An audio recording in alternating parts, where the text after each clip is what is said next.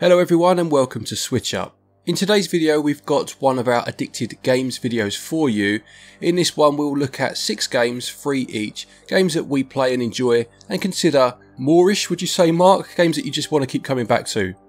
Yeah, super addictive games, the definition of which is different for each of us. Glen tends to look at more arcade classic type games, and for me it can be a bit of anything. Yeah, absolutely right. Yeah, mine are high score chasers for the most part, whereas as Mark says, he anything goes, to be fair. So yeah, it should be a nice mix between us. Nice one, Glen. Yeah, do make sure that you save 10% on your eShop vouchers over at switchup.gg and save a bit of money on any of these games. So which games have we picked then? Well, let's find out.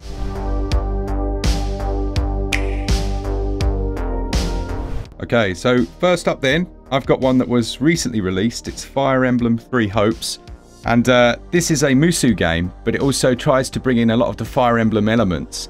Now, I haven't played, this is kind of strange because I haven't played a huge amount of Fire Emblem. So my knowledge of that is from you, Glen. Yeah, and obviously my knowledge of it is the more traditional games, the strategy games. Yeah, so they've tried to merge the two. It does work quite well. And I think the reason it works is because it's optional. Right. So you can, you've got your Musou battles. There's an encampment area where you can go and do your side quests, cook food, make relationships better, all of that bump, all that stuff. But if you wanted a traditional Musou experience, you can actually select casual mode and have it basically a lot more simplified, Yeah, yeah. But I remember you saying to me, which actually, for me, really caught my interest and is what made me want to play Fire Emblem the most. I remember you saying that there was a permadeath. Yeah, so in terms of classic Fire Emblem, I mean my first experience was a Game Boy Advance game. I think it was called the Sacred Stones. Nice. And it has carried on, don't get me wrong, but they've added kind of casual modes and whatnot since. But you had the permadeath, whereby if a character dies on the battlefield, they're gone forever and the story carries on without them. Which was quite a big thing back then. It was I don't remember too many other games that did it, and it was quite gut wrenching at times because you could be 95% of the way through a mission and lose a character, and you could carry on, you can complete the mission, but 9 times out of 10, well, 10 times out of 10 in my case actually, you'd just restart. You'd want to try it again and finish with everyone alive. Yeah. So they've basically taken that and they've put it into a Musou game. The thing for me, I don't know about you, I've played a load of the Dynasty Warriors games over the years. Yeah. And it gets to the point where you're so invincible. It's basically, it's not pointless, but there's no real consequence. Yeah, exactly. Yeah. Exactly. There's no real consequence. You're just on this killing spree. Other generals die, but then they'll come back to life. There's no consequence. So having that permanent death in a game like this, which again is optional, you can play a different mode, the casual mode if you want, but having it there for me made a big difference. And there's so many characters introduced. I mean, even in the short time I've played, they're constantly introducing new characters. You do get to choose one of your 3 houses, obviously, which one to join. But having that for me has been a real game changer in the Musou, in my experience of Musou at least. Does it have? Because the other thing that Fire Emblem is known for is the fact that you can enhance or increase your relationship to such a point with certain characters that they might then have an offspring, and they'll inherit some of the skills of their parents. Is that anything that's in this game that you've seen so far, or does it hint towards it? There's relationship building, but I don't know where it goes yet. So I'm not that far in to know where the quite literal outcomes of those are. But yeah, I mean, I'm kind of keen to find out. I am aware that they're constantly adding in. It's one of those games where I think you can play for a very long time and they're still adding new mechanics. Yeah. So I will have to give this, if it's going to get like a review treatment or something like that, it's going to need a lot more time. Yeah. No, it sounds good. I was intrigued by that one because I do like the Warriors games as a whole, but whenever they've done a spin-off one, like the obviously the Fire Emblem ones or the Zelda ones, as much as I like them, it's the historical aspect that's always intrigued me about the Warriors game, so I wasn't quite sure whether they'd keep my interest, but I do like the fact you've mentioned it's got, the permadeath in there and what have you. Right, my first game then, again, and this kind of says what, or hints towards what we said at the start, very different to your first pick, is BIT.TRIP runner, which is without being an actual arcade game. Back in the days, as arcadey as you can get, really. And it's an auto runner, as the title would imply, with a very simplistic art style, all done in a retro kind of, I was going to say 8-bit, probably about 4-bit style to be fair, but a very much an intentional one that looks classy still to this day. Do you know what I mean? It's a modern retro game. That's what I'm trying to get at. Very smooth, isn't it? Very smooth, yeah. Lovely use of colours, very bold, very clean colours. And also the other big part of it, of course, is the music. Huge, very integral parts of the gameplay. And the point of it is obviously to get through each stage, as you do on an auto runner. But you have a few different moves. You have a jump. You can duck under objects as they fly towards you. You can deflect them back from where they came.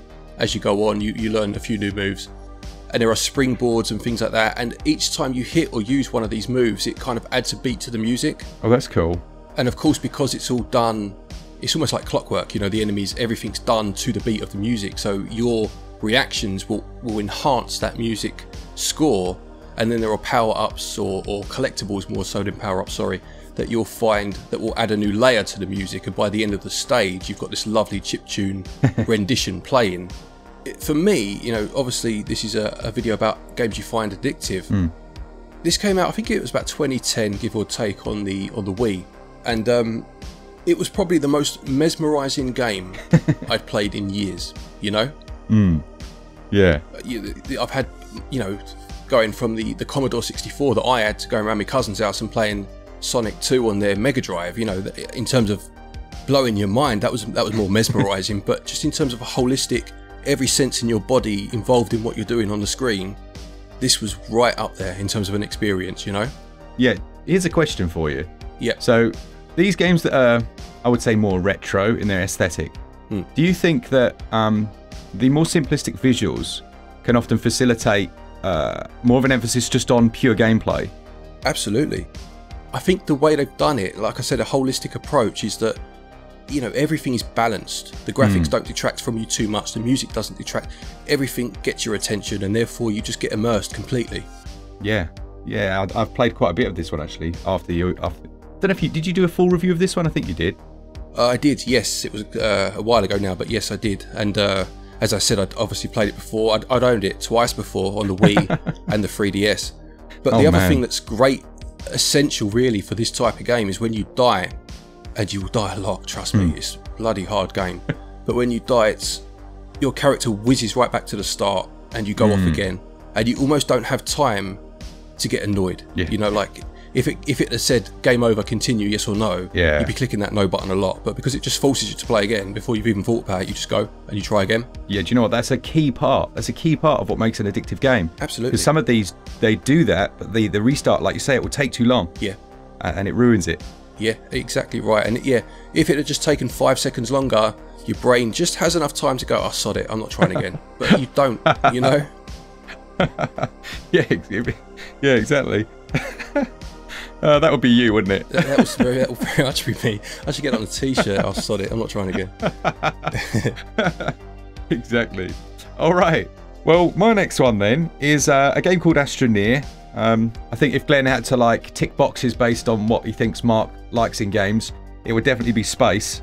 That would be somewhere up there. Yeah. Like anything in space, I don't know what it is. I don't know what it is. I find it fascinating. Yeah.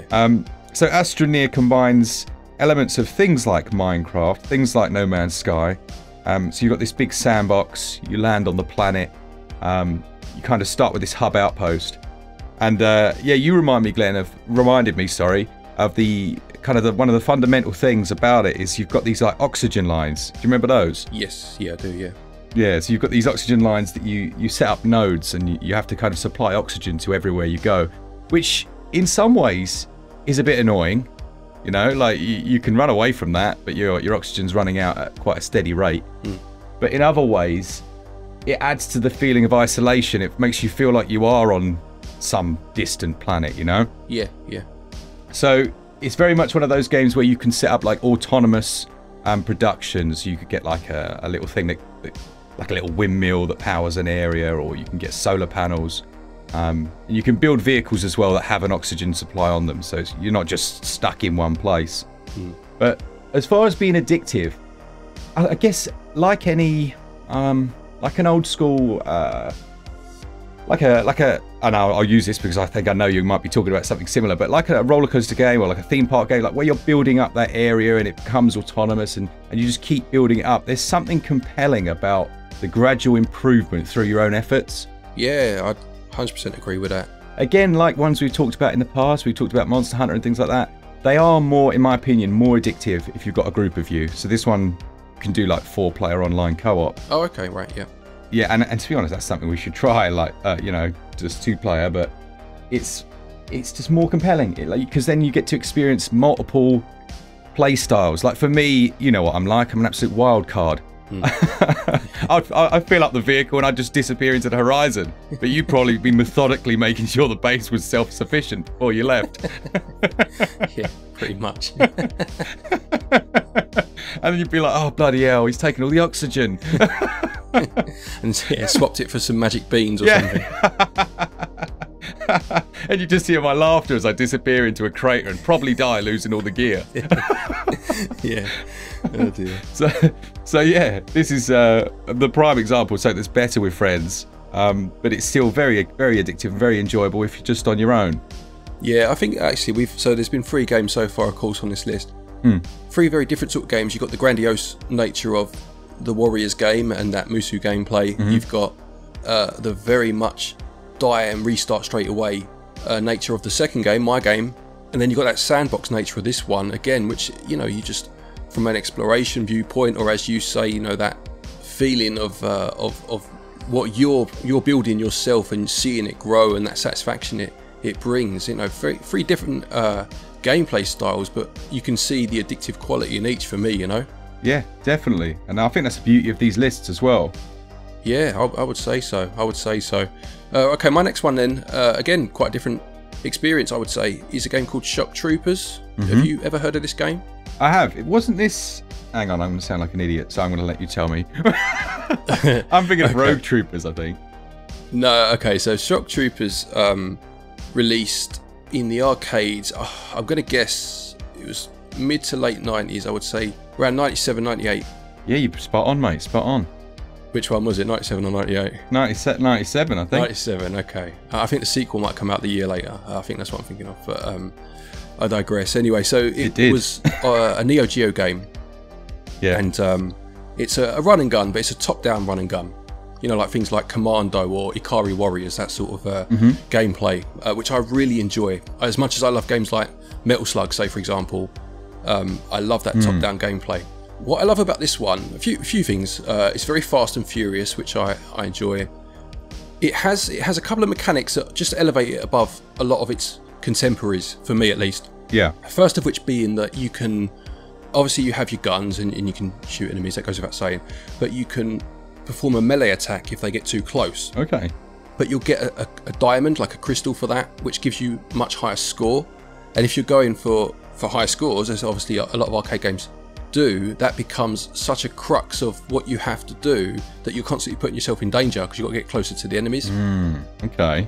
So you can ignore that, of course. You know, you completely ignore that. It depends how you want to play it. But if you are going for that, it just adds such a different shine on what you're doing that I really enjoy that. And it also has a roll move. Again, you know, it's nothing revolutionary, of course, but in terms of run and guns, if you're playing a horizontal one, for example, like Metal Slug, you won't necessarily have that, whereas on the top-down ones, you can roll out the way. And again, it just brings such a different dynamic to it that I really do enjoy that part of the game. You can play, I think you've got 6 characters to choose from? I might be wrong there.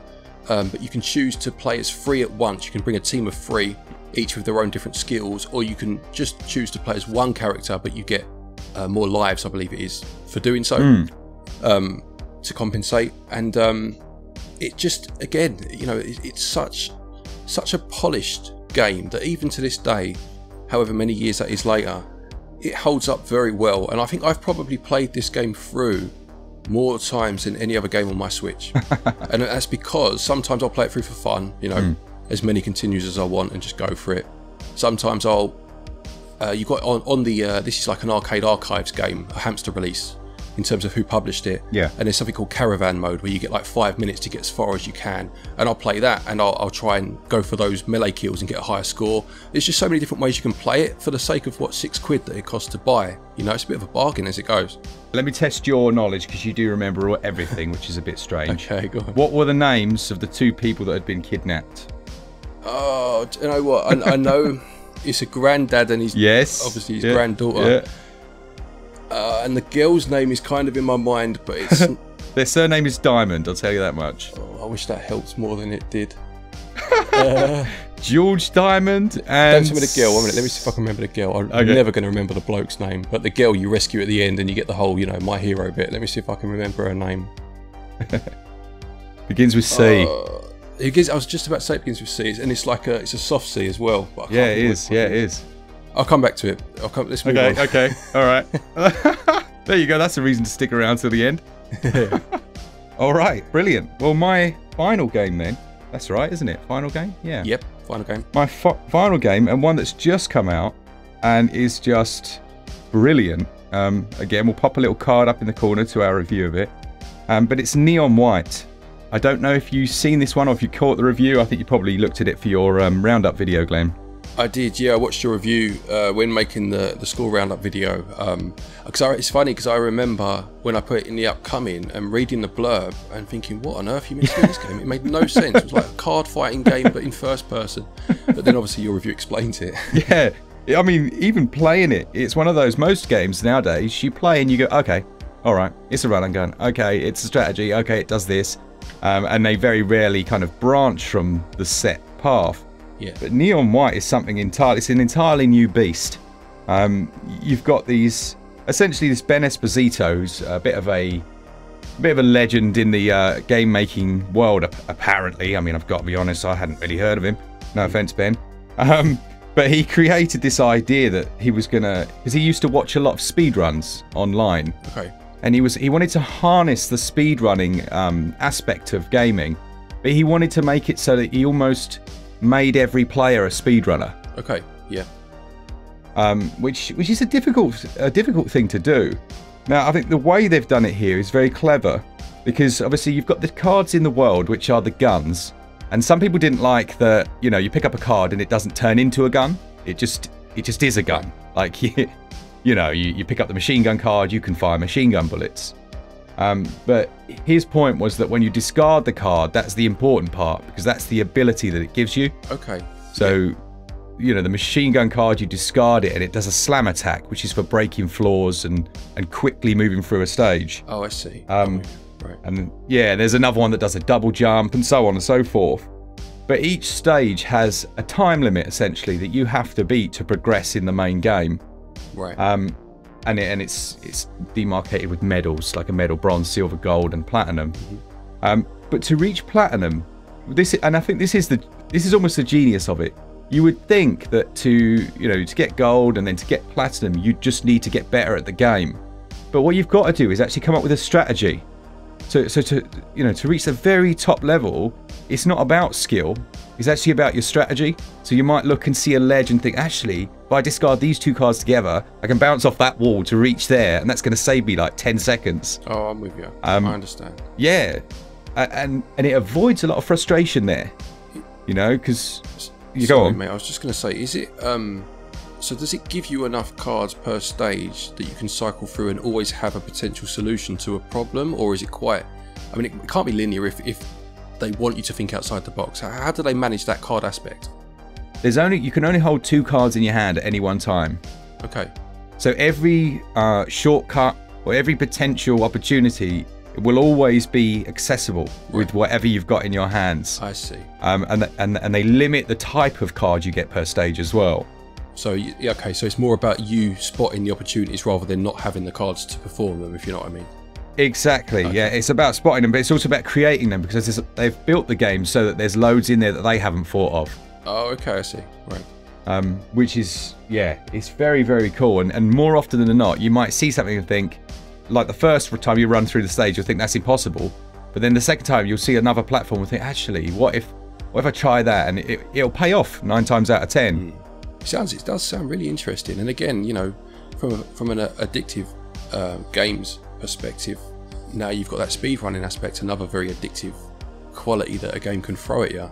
Yeah, and it also has, like you said before, when you know you haven't hit the time, hit one button, straight back to the start. Straight back, yeah, that's the way to do it. Definitely. So yeah, that's my last one. I think it's probably at the moment my favourite one on this list. Nice, yeah. It looked, I must say, it did look really interesting. I just couldn't quite understand the mechanics. Yeah, no, it sounds good. Oh, and her name was Cecilia, by the way, wasn't it? Yes! Yeah. Did you Google it? Come on. No, it popped up about halfway through, but I didn't want to interrupt you, so I waited until the end to say it. But yeah, my mind was thinking away whilst you were talking. Good stuff. Anyway, yeah, my last game, which is quite a different one, even for me, to be honest, but it definitely has that addictive quality, even if I don't quite know why. And it's a game called Little Inferno, which comes from the people behind World of Goo, which is a game I very much enjoyed. I played that one first back on the Wii, funny enough. Little Inferno came first to the Wii U. And it's a very strange game. I don't think I could outright recommend this game, because some people will play it and be like, this is absolute pants, like what are you talking about? But it definitely is addictive for me. And the idea is that you basically sit in front of a fireplace, and you have to burn things. And it honestly doesn't get much more involved than that, as ridiculous as that sounds. But what it does do is every time you burn something, it opens something else that you can buy in your in-game catalogue. And when you finish one catalogue, you've burnt everything basically you can order from this catalogue. You get a new catalogue and there's new stuff in there. And you can combine items and burn them to get a bonus. So for example, you get like little cryptic clues. One of them will say like the night out bonus, or the movie night bonus, sorry, that's what it is. And you have to burn a TV and a corn on the cob to create, as obviously when it burns it creates popcorn. Oh, nice. Do you know what I mean? Yeah. And it's very interesting, but there's no real consequence. Like I was thinking that if my flame went out, I was going to get game over or something. But you don't. You just play. Like you just play. Man. But I keep playing. Like I can't stop. You know, I'm thinking there must be more to it than this, but there isn't. No. It doesn't stop me from playing. Do you know what I mean? I do. I don't think you're alone either. Just as I always do, while you're talking, I'm looking at other reviews and looking at bits and bobs. Right. It's massively critically acclaimed. Some people call it a masterpiece, which is interesting. Really? Yeah, it's actually 66% off as well at the moment. I might try it out. Oh, okay, well there you go. I didn't even know it was on sale. Like I said, I don't know if I could wholeheartedly recommend it, because it's very niche. It's very niche, but I have been very compelled to play it and to carry on. It is very clever, don't get me wrong, like the way that the items that you burn will combine at times and the effects that has on the flame, it is very clever. I do feel that maybe it should have had a second mode that had some sort of consequence or some sort of high score, something. But yeah, that's by the by. I'm still playing it, so it's obviously not affected me that much. Is it like a relaxing game? Is it? Sorry to interrupt. Is it relaxing? Like, what's the? I mean, yeah, I suppose it is, because there's no consequence, so it can't not be. Do you know what I mean? Like I suppose it is quite cathartic to see the flames, and in a similar vein to people that play games like Grand Theft Auto, I guess, and you know, just cause absolute mayhem, but wouldn't dream about nicking a car in real life. Yeah, hopefully. Yeah, you know, that burning things. You know, I would certainly wouldn't burn my TV, but seeing one burn on a screen is strangely endearing for some odd reason. You know. Yeah. Nice. So yeah, that's my last game. A very, very strange one, but yeah, definitely quite addictive in its own way. Very cool. All right. Well, that is essentially the end. We thought it seems to work nicer when you don't do 10 for the sake of doing 10. You cut it down to maybe a 6, and it's just, you can put more detail into each one, you know? Especially in this format when we're just chatting, because it gives you time to talk about each other's games without the video becoming obscenely long, you know? Exactly right. Yeah, exactly right. I just want to say very quickly, I've just noticed quite foolishly that I forgot to pause the washing machine before I started recording. So if you can hear a washing machine in the background, I do apologise. But aside from that, I hope you enjoyed the video. Do let us know any games that you find addictive in the comments section. It's always interesting to read for us, but obviously for other people to find a few gems that they might not have heard of. Exactly right, yeah. Thanks so much for watching, everyone, and to our patrons, you guys support us each and every month. I will sort out the membership stuff. I know I said in sales video that it's almost done, but these things take time. For all things Switch, all the time, keep it Switch up. Cheers, guys. See ya!